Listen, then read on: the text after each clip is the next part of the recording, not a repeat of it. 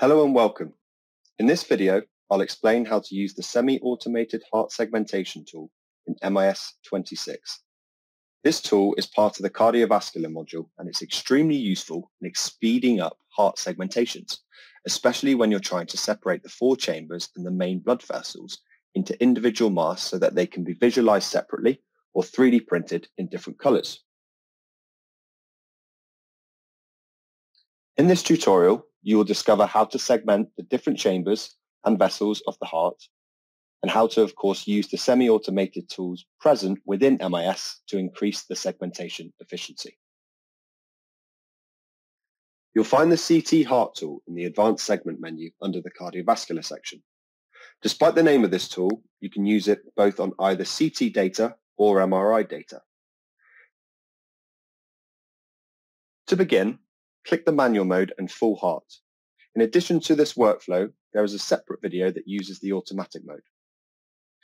When the manual mode and full heart have been clicked, adjust the red bounding box by dragging it to get it as close to the heart as possible. And by doing this, you can eliminate any of the surrounding anatomy.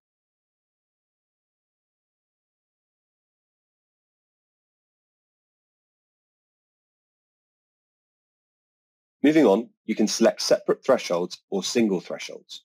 When you select separate thresholds, you set the thresholds for both the left and right sides of the heart respectively. Drag the sliders for the minimum and maximum of this range to a value where you capture the blood pool of the heart chambers sufficiently. I'm now going to place seed points into the chambers and vessels of the heart to segment out. To do so, firstly I'll click the LA button and place a seed point in the left atrium by left-clicking on a 2D view in any of the three medical planes. You then need to look at the other planes to make sure the seed point sphere is staying within the left atrium. If not, you can always drag the center of this seed point around by holding down the left mouse button.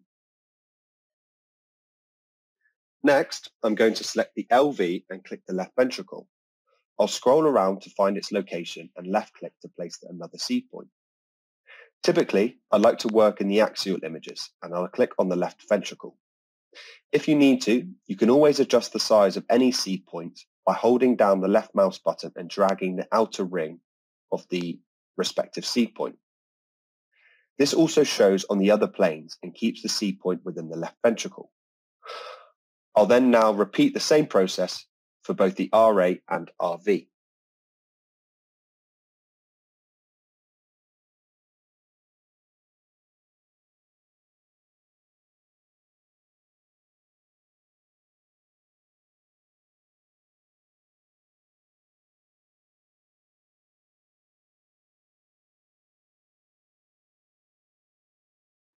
You can also place multiple seed points for each structure, so you can capture long vessels such as the aorta. I'll place one in the ascending aorta and then another one in the descending aorta, and I'll place multiple seed points for the pulmonary artery as well. If you misplace any seed point, you can remove it by highlighting the seed point in the list and then clicking delete below.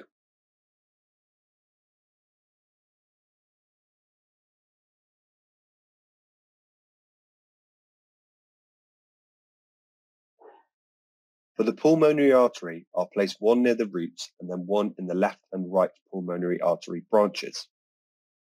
There is also an other category. So if there are any other structures you want to segment out besides the chambers and vessels, you can also add seed points and segment those things out as well. However, this is optional. Once I'm done placing my seed points, I can go ahead and hit apply. Calculation depends on the data set. It might take a couple of seconds or a couple of minutes to calculate. So once it is done calculating, you'll see we have our seed points under our objects list. Turn the mask 3D preview on to preview the masks for the chambers and vessels. You can toggle these on with the eye icon. I'll now scroll through the dataset to make sure it did everything correctly. If not, you can always adjust these seed points, including their location and size. You can add additional seed points or remove seed points if something didn't come out right. Once you have edited the seed points, you can then click apply again to update based on those changes. If everything looks good, you can go ahead and click OK to exit the tool. Once calculated, if you see in our masks tab up here, we have all of our masks listed. There's one for the blood pool along with the other masks that were created using the CT heart tool. If I hold down Shift and select the top and bottom mask within the list, you can see that all masks can be visualized within the 3D viewport.